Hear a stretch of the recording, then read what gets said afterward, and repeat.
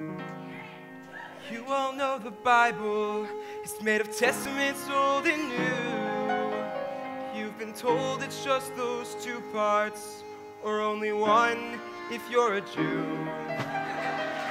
But what if I were to tell you there's a fresh third part out there, which was found by a hip new prophet who had a little Donny Osmond flair. Have you heard of the all-American prophet? The blonde-haired, blue-eyed voice of God. He didn't come from the Middle East like those other holy men. No, God's favorite prophet was all-American. I'm going to take it back to biblical times. 1823. An American man named Joe living on a farm in the Holy Land of Rochester, New York.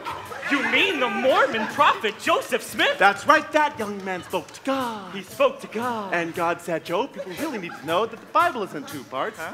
There's a part 3 to the Bible, Joe. Oh. And I, God, have anointed you to dig up this part 3, which is buried on a tree of a hill in your backyard. Wow! God says go to your backyard and start digging. That makes perfect sense.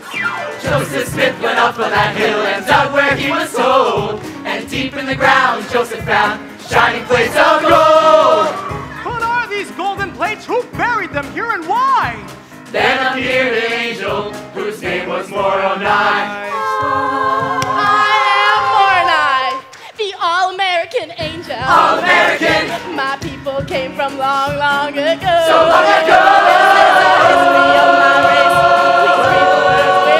We were Jews who met with Christ, but we were all-American.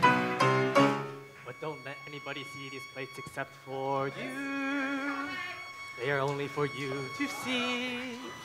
Even if people ask you to show the plates to them, don't. Just copy them onto normal paper.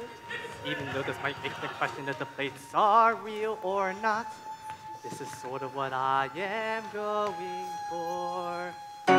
Joseph took the plates home and wrote down what he found inside. He turned those plates into a book, and he rushed through the town and cried. Hey, God spoke to me and gave me this blessed ancient tome. He's commanded me to publish it and stick it in every home. Have you heard of the all-American prophet? He found a brand new book about Jesus Christ. We're following him to paradise. We call ourselves Mormons, and our new religion is all-American. The Mormons kept on searching for that place to settle down, but every time they thought they found it, they got kicked out of town. And even though people wanted to see the golden plates, Joseph never showed up. I have maggots in my scrotum.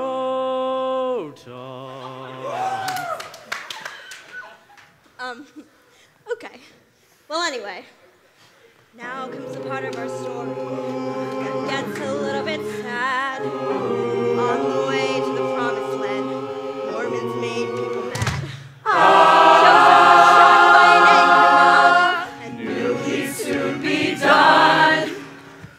You must lead the people now, my good friend, Brigham Young. Oh God, why are you letting me die without letting me show the people the plates? They'll never know if I was telling the truth or not. They'll have to believe me just 'cause. Oh!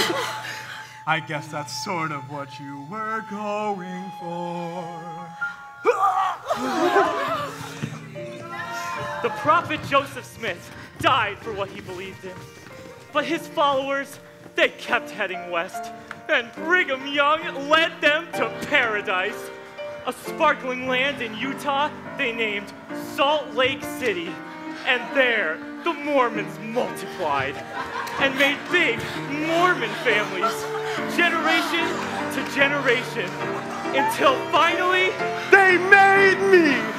And now it's my job to lead you where those early settlers were led so long ago!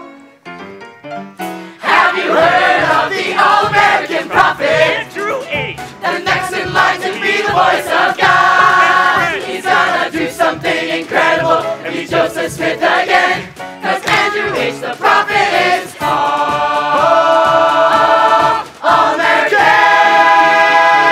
If you order now, we'll also throw in a set of steak knives. All-American.